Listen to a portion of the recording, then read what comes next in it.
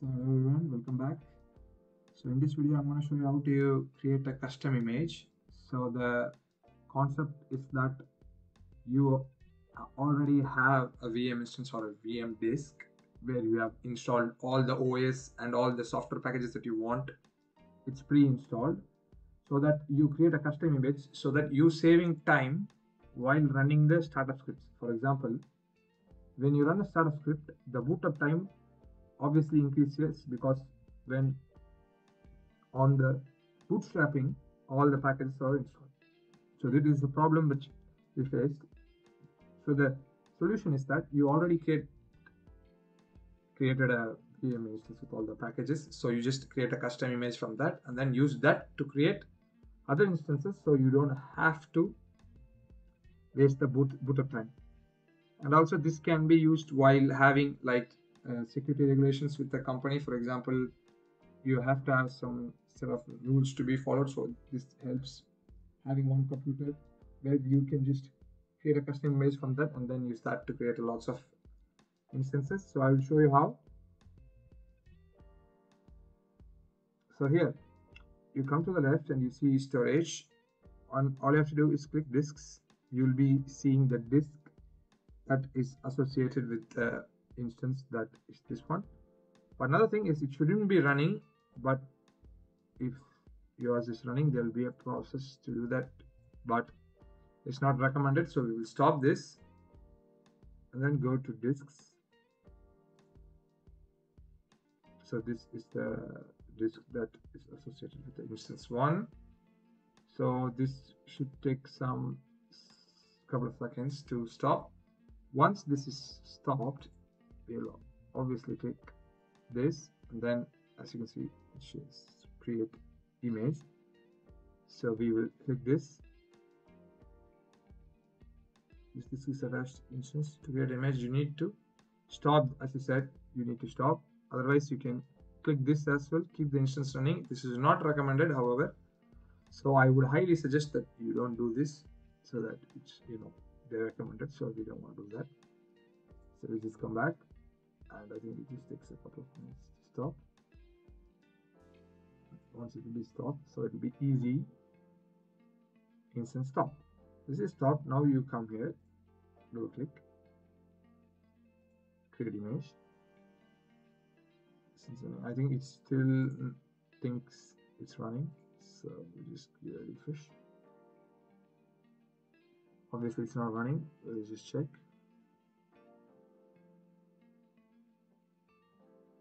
It's not running, so we come back to disks, option, create image. It's not running, so you can just do the image 1, which is custom image, typo there, custom image 1,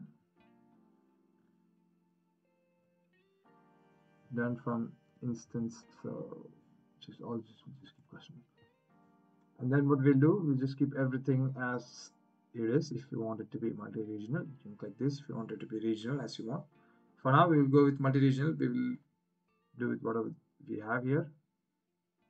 So create this.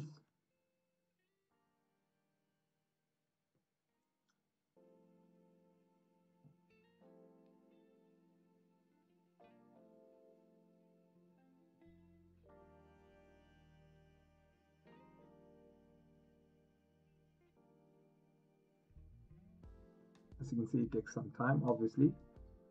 So once this is created, these are all the public images that are available. So once this is created, it'll be easy. You can just click this and then create image. That's how it normally works for everything, as you can see. Create instance. So exactly like the custom template, which is the instant template that you use, it's the same, everything is same. But in what do you do in custom templates, I mean instance template, you run a startup script. Here you already install all the software OS in the image, so that you save booting time. So you can just go here, click create. This works as well. Another way which I will show you using instance template, obviously, is go here and then create a template.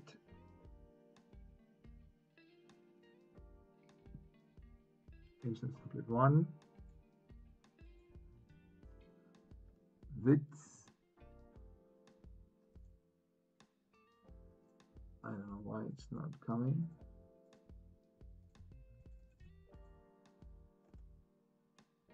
No, just keep it as, I don't know what's wrong with my machine. So everything is same.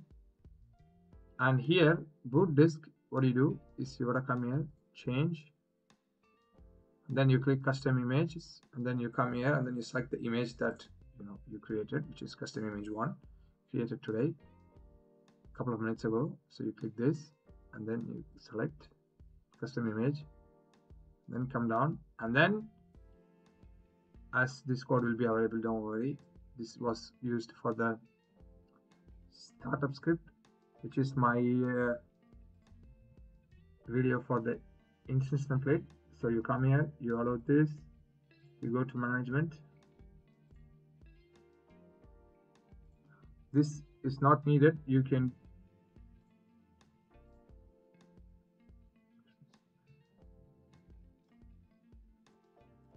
custom image.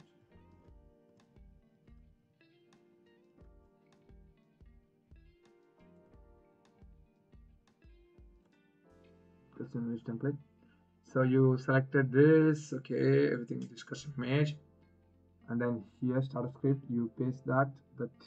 So you don't have to install, obviously, because it's already installed in the disk. That's why we're using the custom image. So everything can stick down. However, you do this, and then you need to, this is as well is not needed because it's already done. So we will just delete it. And then what you can do is you have to start the service. So we do service Apache 2 start. Now what you do, so all you have to do is create. Once this is created from this template, you can do the same action, create instance. This is another way of how to use the custom template using the custom image. If you don't want to use this, you can always go to the custom image and then images, click this one and then create VM. That works as well. Now I'll show you, just create VM and it will show you the pages. Obviously custom template 1, just click, there is no error, click create.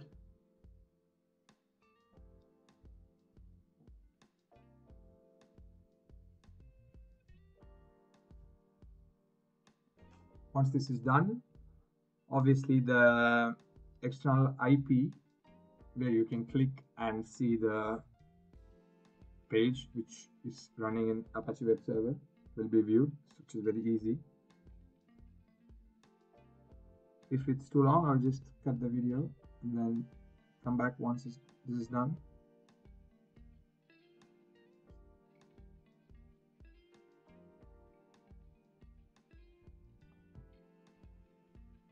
So it's done. Now give it a couple of minutes and then click this. As you can see, it's perfect from the custom image 1 template. So this is how you use custom image in GCP.